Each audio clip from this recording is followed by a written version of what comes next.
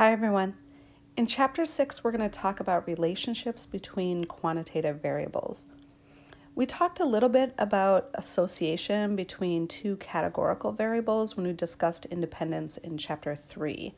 But in Chapters 6 and 7, we're going to talk about the association between quantitative variables very extensively. I want to start off with this data set. And we used this in a previous video. It's all the vehicles made in 2018, and it looks at their fuel economy. So we've got city fuel economy, highway combined. There's the annual fuel cost, the fuel economy rating, and then the carbon dioxide emissions from the tailpipe. And this sample had a sample size of 1,273. So this is just a snippet of the data set. So what if I wanted to look at the relationship between the quantitative variables in this data set? So say I wanted to look at the relationship between city fuel economy and highway fuel economy, or the combined fuel economy and the annual fuel cost, or whatever two quantitative variables you wanted to pick from this data set. One of the first things we do is create a scatter plot.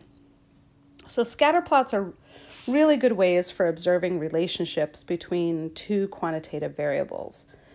And what a scatter plot does is it takes the data set from one variable, becomes all the y coordinates, and the data set from the other variable becomes all the x coordinates. And I just flip those. This would be x, and this would be y. And it plots it. So here I have several different pairs of quantitative variables from the previous data set. So on this first slide, I've got city fuel economy and highway fuel economy. On the second graph here, I've got annual fuel cost and the fuel economy rating. Remember that the fuel economy rating was a discrete quantitative variable from 1 to 10. On this third one here, I've got the combined fuel economy rating with the annual fuel cost. And on the last one, I have the carbon dioxide emissions from the tailpipe with the annual fuel cost. So this is just a couple of scatter plots. And what's nice is that you can immediately see trends, patterns, and if there was an extreme outlier, we'd be able to notice right away.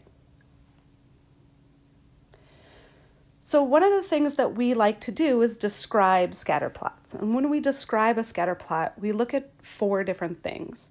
We first talk about the form. Now, in this class, we're only going to talk about linear relationships. So when we discuss the form is either going to be linear or nonlinear.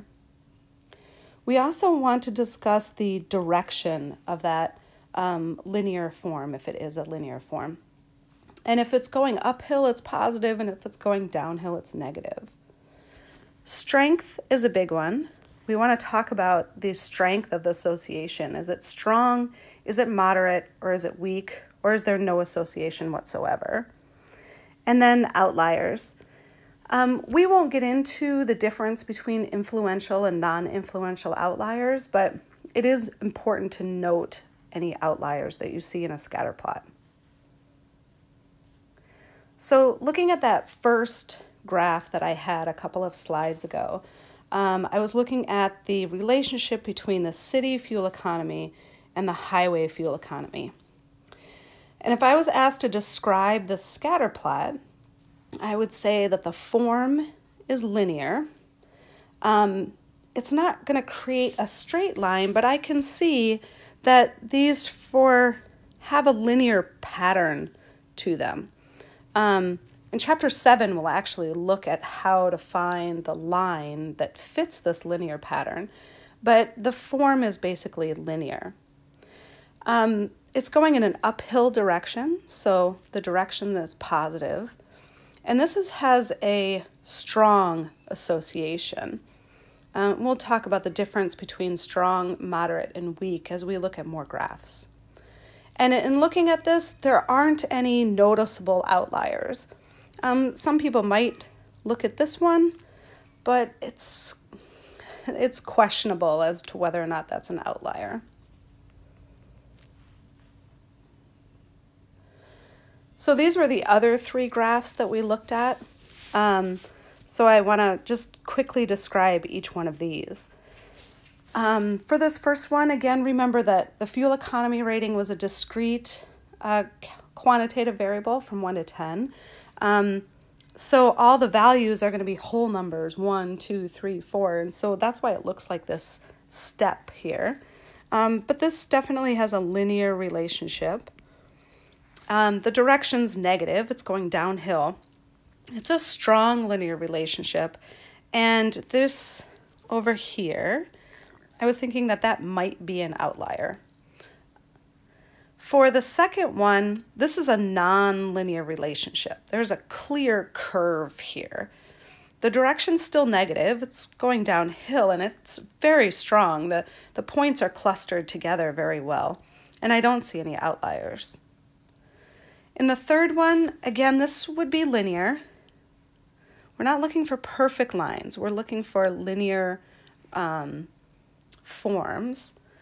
The direction's positive, and it's also a strong relationship, and I don't see any outliers. Here's a few more examples, and I know you can't see any of the variables, but the hardest thing to talk about when we talk about a scatter plot is the strength. So I wanted to give you some examples that weren't always strong, because all four of the previous examples that I gave you had strong relationships. So this first one here, this would be a moderately strong linear relationship. The points aren't clustered really close together. They're spread out more, but there's still definitely somewhat of a linear form going here. This bottom one, this is really hard to see. And I'm going to show you how to actually find a correlation coefficient so we could talk about this more.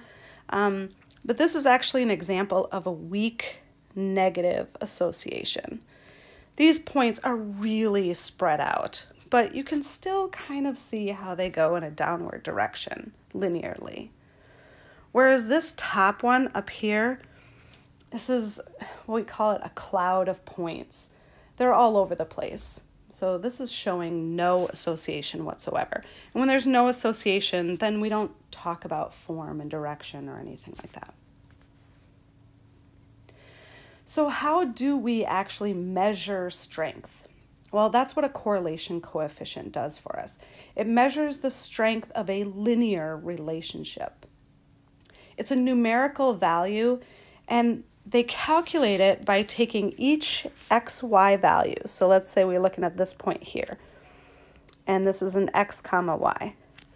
It finds the z-score for the x value, the z-score for the y value, multiplies it together, and then does this for every single point.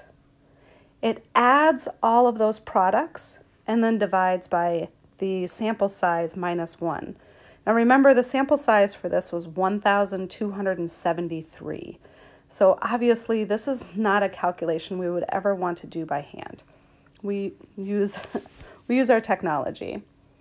So doing all of that calculation gave us a correlation coefficient of R. That's the letter we use to describe the correlation coefficient. So R equals 0.91. This is a very strong linear correlation. And I'll talk about the properties of a correlation coefficient in a second. But this is considered very strong. So properties of a correlation coefficient. A correlation coefficient, R, is always between -1 and 1. You're never going to see a correlation coefficient of -2.5 or +1.3, right? It's only going to be between -1 and 1. And a negative correlation coefficient implies a negative association, and a positive correlation coefficient implies a positive association. And we could see that from the previous slide. So this had a positive linear association. So we got a positive correlation coefficient. If we had a correlation coefficient of exactly 1 or exactly -1, then our points would make a perfect straight line and they would be close together. You are never going to see that in real world data unless I would say unless there's some kind of mistake going on. But I've never seen that. The correlation coefficient, remember, it's the product of the z-scores. So it actually has no units. We call it a pure number. It's still a measurement, which is interesting, but it's a measurement without any units. It also doesn't depend on the units of the variables. So for example, if I had data in inches and then I changed it all to feet, it wouldn't change the correlation coefficient. Also, it doesn't matter which variable you have as x and which variable you have as y. If you switch them around, you're still going to get exactly the same correlation coefficient. But the correlation coefficient is very sensitive to outliers. And that's why we always look at the correlation coefficient in conjunction with the scatter plot. We want to look at the scatter plot to see if it's appropriate, 1, to find a correlation coefficient, and 2, if there are any outliers. So the purpose of a correlation coefficient is to allow us to discuss the strength of the association, but it can get a little bit subjective. So here's a scale that I use.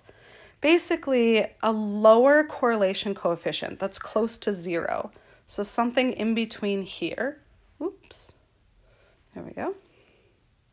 So a correlation coefficient between -0.2 and +0.2 is essentially no correlation.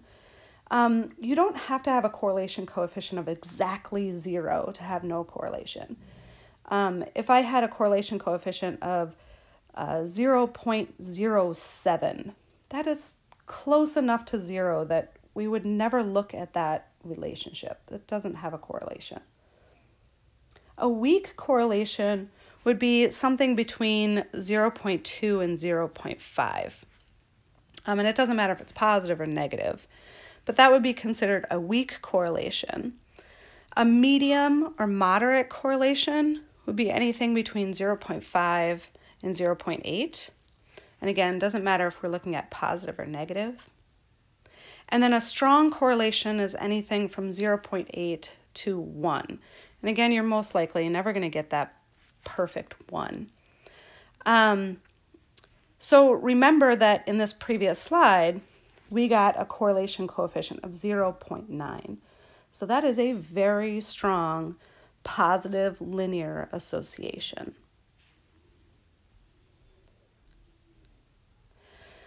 So let's look at all the other graphs that we looked at and talk about whether or not it's even reasonable to find a correlation coefficient. So we have the following conditions. First of all, you have to have variables that are quantitative before you can find a correlation coefficient. The scatter plot should be reasonably straight, and you shouldn't have any strong outliers.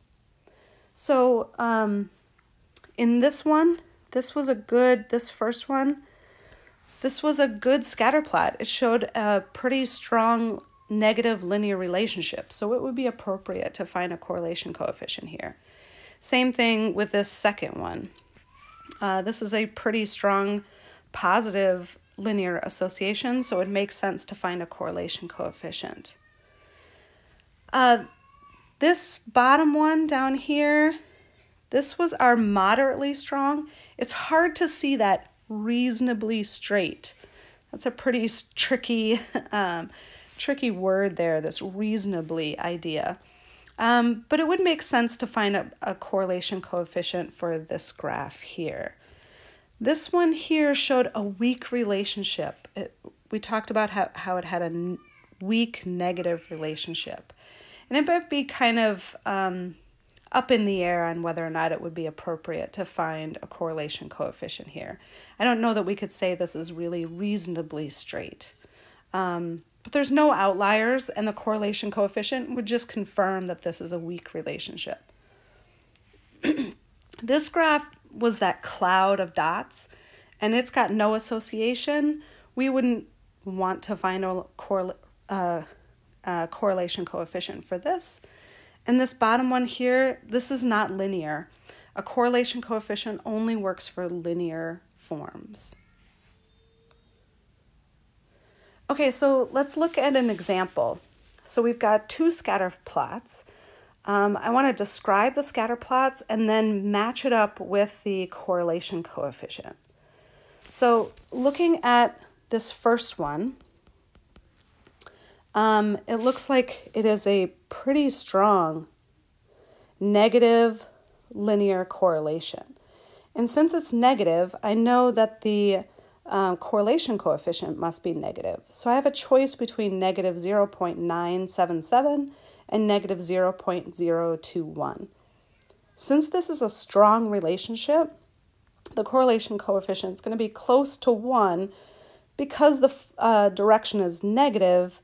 That's why we're going to have a negative correlation coefficient. So negative 0.977 would be the correct correlation coefficient for this graph. Negative 0.021, that's a very weak correlation. For this other graph, we have a positive relationship here, but the points are kind of scattered out. I would call this a moderate relationship. So when we have a choice between our two positive correlation coefficients, 0.736 and 0.951, the one that matches that moderate relationship would be 0.736. So I want to look at how to find a scatter plot on your calculator and how to calculate the correlation coefficient with your calculator. So we're going to look at a much smaller data set here. This is the selling price and the size of a house for some homes in suburban Denver.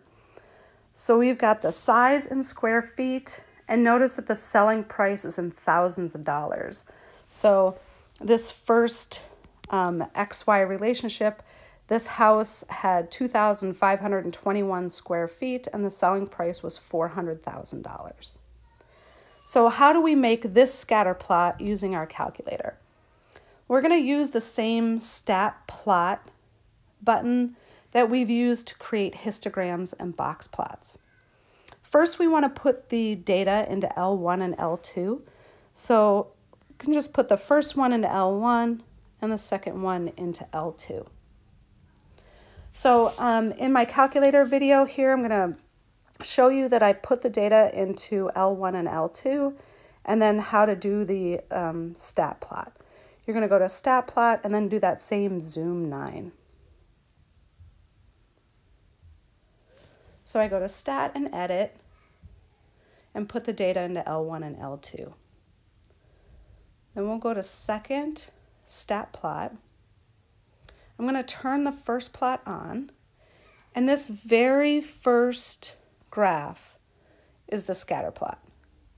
I have L1 and L2 as my X and Y list, and then I'm going to go to zoom 9. And I've got the same scatter plot that I have over here.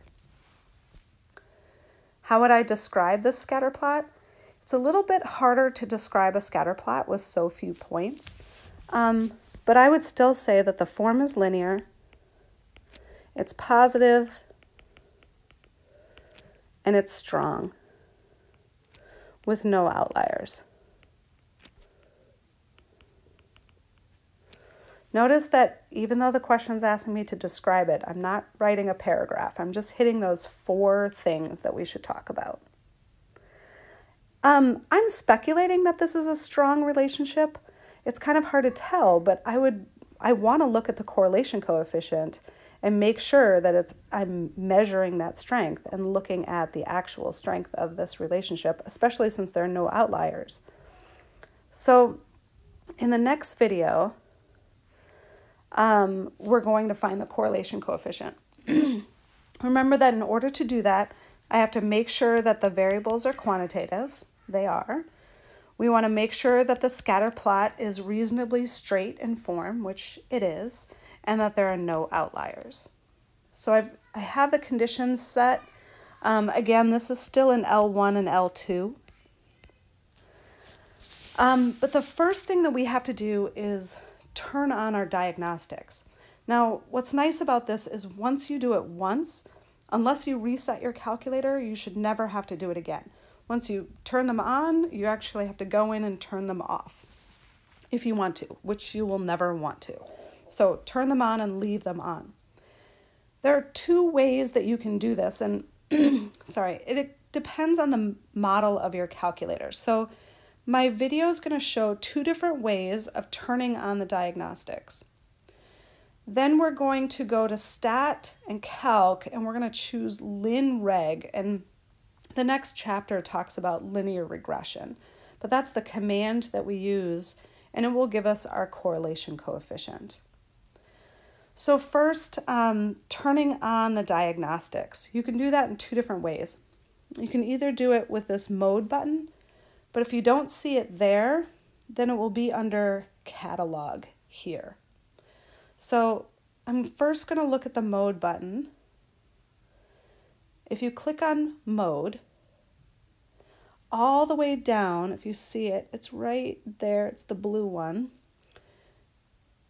Go ahead and turn it on and hit enter, and you're done. You've turned on your diagnostics, and you can just quit.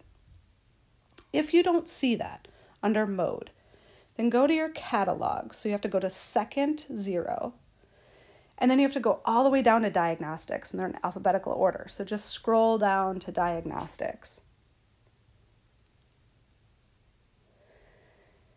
And you can see here there's diagnostic on.